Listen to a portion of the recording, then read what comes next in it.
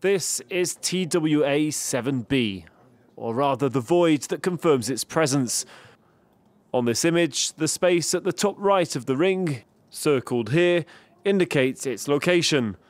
Known as an exoplanet, which relates to planets beyond our solar system, it was found by a research team based in France. We found this very light planet. It is 10 times lighter than the planets that have been imaged so far.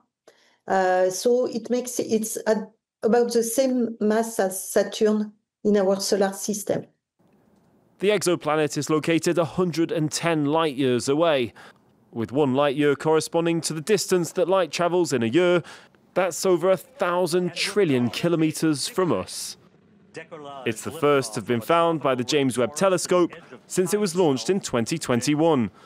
And only 2% of exoplanets discovered in the past 30 years have been directly imaged, as compared to other methods that rely on differences in light when passing in front of a star to confirm an exoplanet's presence.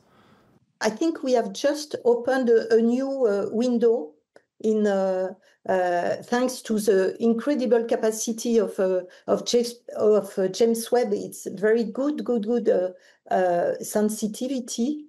So I think there will be several, I hope, and I think that there will be other planets like that in the future that will be imaged by James Webb.